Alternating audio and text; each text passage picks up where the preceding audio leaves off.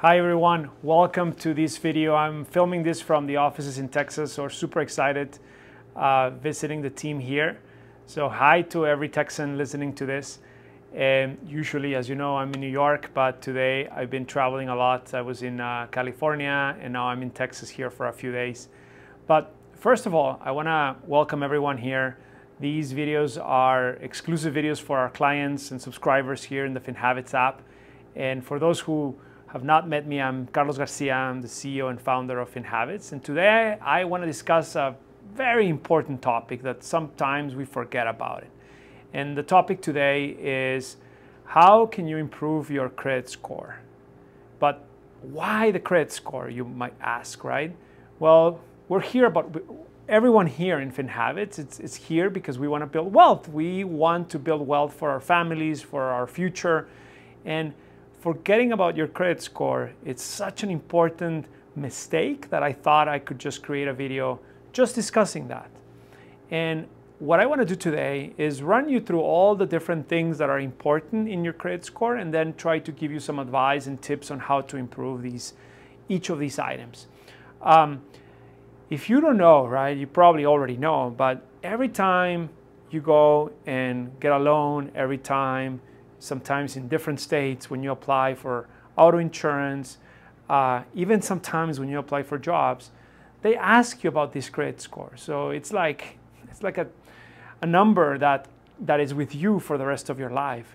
And what we want is to get this number as high as possible. But if you're new to the credit scores, right, it also helps to understand how do you build that number up, even if you start at the bottom. So the first thing, let me explain what are the different parts that the three different credit bureaus look at to define your score. So I'm going to go from the most important to the least important, but all of them have to be in your head and you always have to be working to improve each of these ones, right? But the first thing that it's important, and that corresponds to 35% of the weight, is your payment history. Your payment history means that you have to be paying your credit cards, your auto loans, your mortgages on time, all the time. The payment history is the most important weight in the credit score because it's 35%. The second most important weight in the credit score is your credit utilization. And that means that if you, for example, have a credit card and the credit card has a limit of $5,000, if you're using $5,000 in your card on purchases, then you are at 100% utilization rate. You have to be really careful not to go above 30%. Yes, 30% is the max. So if you have a credit card that gives you $5,000, that means that you should never use it for more than $1,500. And that seems a little bit weird because why would you get $5,000? Well, it's important to understand that credit utilization has to be below 30%, and that also corresponds to 30% of your score. The next one, the next topic that is important in your credit score is the average age of your credit. So it means that if you just started, you just graduated from college and you're about to get your first credit card, well, you're going to be pretty new in terms of your age in your credit history. So that's going to have a weight. But that's why it's also important to always preserve your credit lines open at the lowest cost. What do I mean by that? Some people say that if you're not using a credit card, you should just close it out. Well, that's not always great because if you open a credit card 10 years ago, you don't really use it, but it's there, that counts towards your average age. So you shouldn't close that card. You should actually put it in a card where you have zero annual costs, but just keep it open because it's going to help you make that average age score higher. So let me go back. Payment history, 35%. Credit utilization is 30%. Now, average age is 15%. Okay, so what's the remaining 20%? The next one that is important it's going to be the types of credit, and that's going to be 10% of the weight. Types of credit, and what it means is that the 3 credit bureaus are going to look at whether you have a mortgage, an auto loan, a student loan, a credit card. So you have to have a variety of loans, and that is going to give you a higher score in the types of credit. And the last 10% of how the credit bureaus calculate your score, it's going to be the credit inquiries.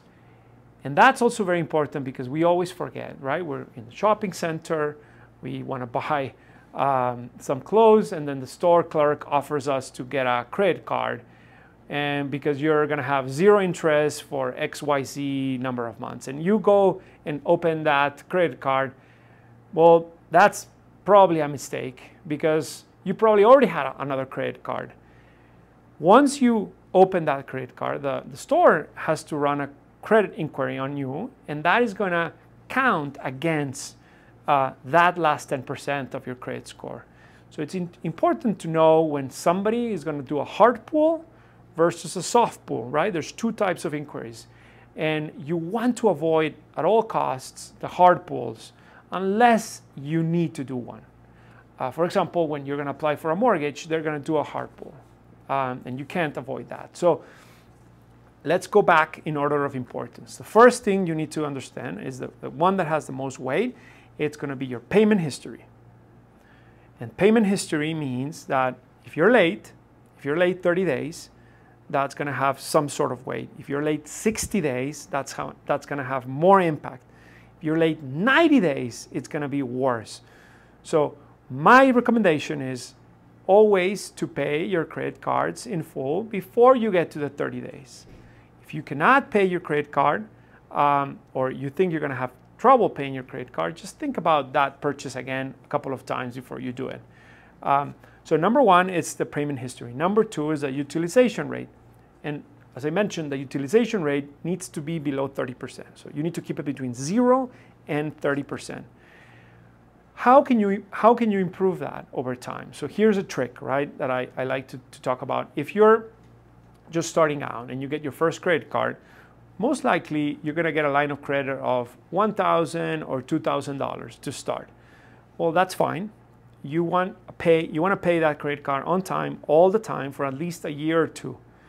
Once you do that, you can call the credit card company and say, hey, I want to increase my line of credit, and they might increase it to $3,000, $4,000, and you want to do that all the time, maybe every 2 years.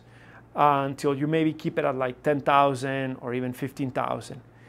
If the credit card doesn't want to give you a higher line of credit, then at that time, assuming you've been paying the credit card on time and everything else is in order, you can apply for a second credit card. And then you can play the same game with the 2 credit cards. Remember, when you're applying for a credit card, it needs to be a credit card that makes sense, either because it has high rewards or because it has a no fee or very low annual fee.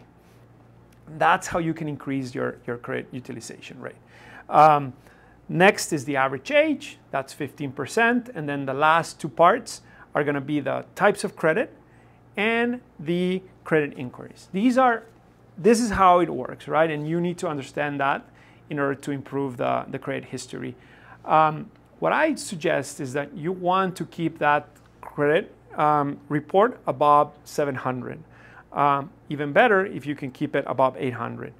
But you want to make sure that you work towards improving that credit report all the time. Your credit report is a very important number. But hey, I want to hear about your experience. So if you have any questions or comments, please write down, type your questions, and we will try to respond here as much as possible. Now, remember that we have a lot of videos on similar topics that you can watch on our YouTube channel or right here in the app. And remember that we also have a lot of money journeys here inside the app where you can explore how to improve your credit card. Thanks for watching. I want to just make sure that you guys feel that, thank you for watching, and please remember that these videos are for educational purposes only. This is not financial advice, And remember that financial advice is only offered through clients through the app, and that investing involves risk.